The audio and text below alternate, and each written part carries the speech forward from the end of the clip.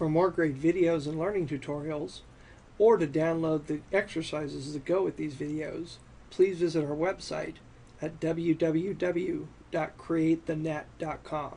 That was www.createthenet.com. Well, welcome back to our tutorial series on creating and working with table-based layouts in Dreamweaver CS5. In the first video, we talked about two table properties, padding and spacing, that are very important to you. And in the last video, we talked about how to merge and split cells. We talked about why not to do that. In this video, we're going to talk about how to nest tables inside of other tables to create the kind of layouts that we might like. So what I'm going to do now is I'm going to go ahead and click on my page.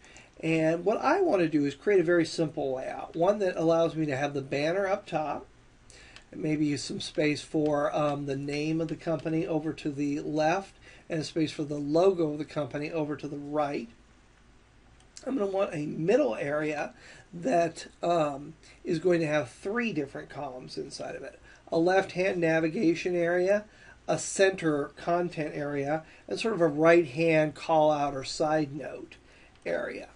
And then finally, I'm going to want a footer down at the bottom. So what I'm going to do here is I'm going to go ahead and go to Insert and Table. And what I want is 3 rows and 1 column. I'm going to have 3 long rows. And I'm going to say my layout is only going to be 800 pixels wide. And I'm going to set both the border, padding, and spacing, all 3 of those, to 0. And you'll see why in just a moment. I'll click OK, and there is my basic layout table. Now I said I wanted to be able to put the name over here to the left and the logo for our company or a tagline for our company over to the right. And I'm going to want the name left-hand indented and the tagline right-hand indented.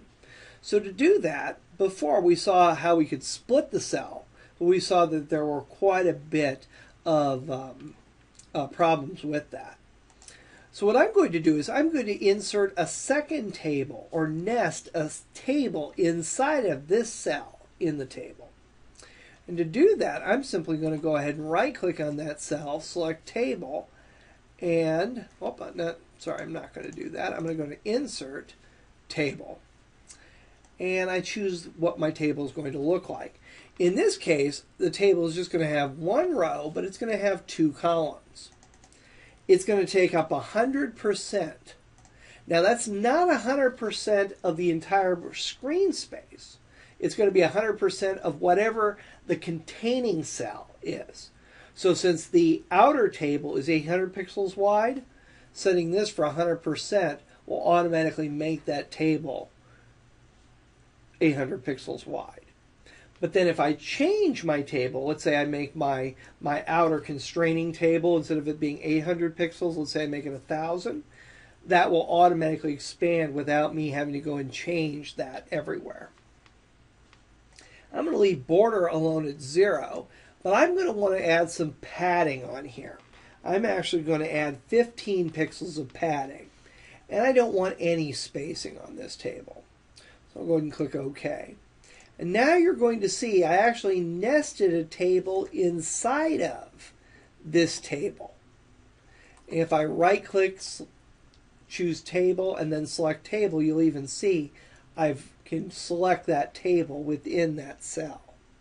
The only way of really telling whether that's a merged or a split cell is actually to click on it. And visually, you can tell this tooltip, or you can go into Code View and you can see that a table has been nested inside of a table cell.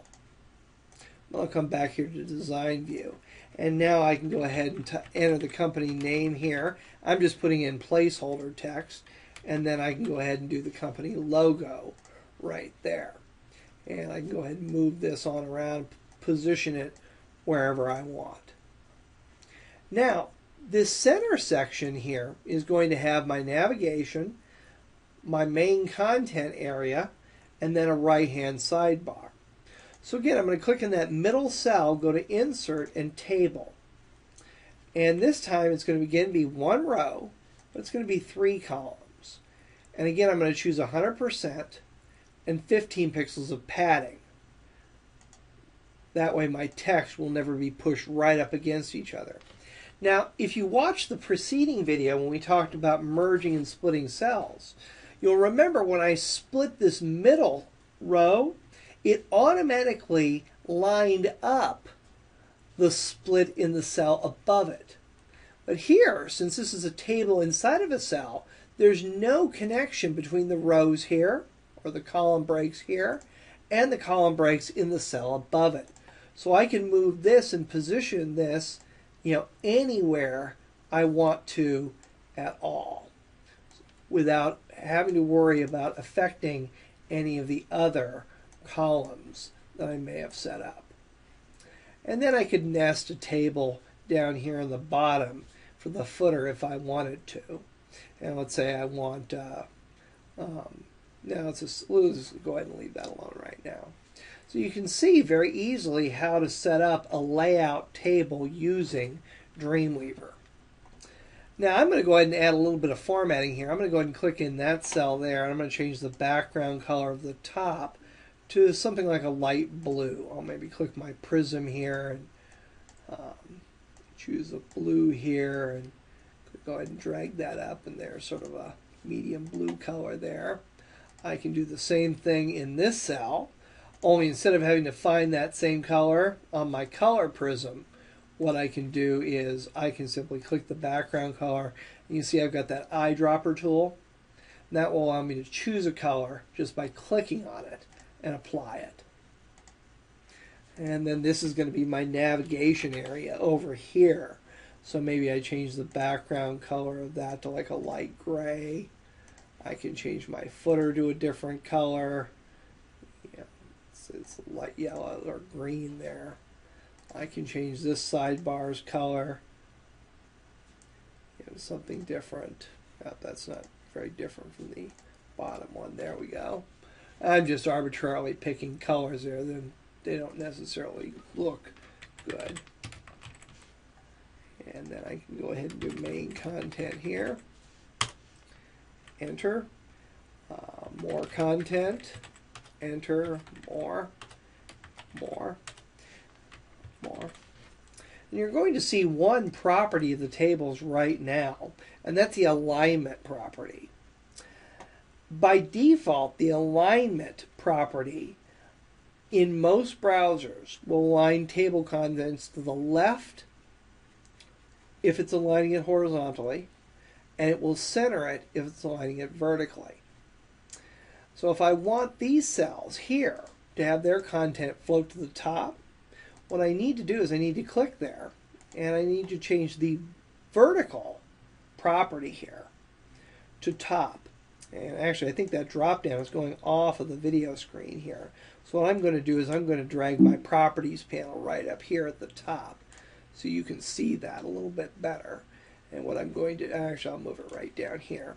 And then I'm going to change the vertical property to top.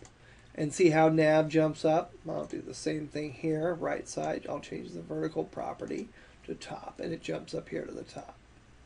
I'll also want to change the property here in the center area, because you can see again it's just left alone at default. That means if let's say on a few pages my navigation goes down farther than my content, watch what happens. You'll see that the content is aligned in the center or in the middle. So what I'm going to do is I'm going to change the vertical property there to top to always make sure that content floats to the top. Also, if you're interested in seeing the high definition 1280 by 720 videos, please go to createthenet.com. When we upload these videos to video sharing services, they always shrink the video size down and decrease the quality, so they come out a little bit fuzzy. If you go to the website, you can see the full resolution versions of these videos.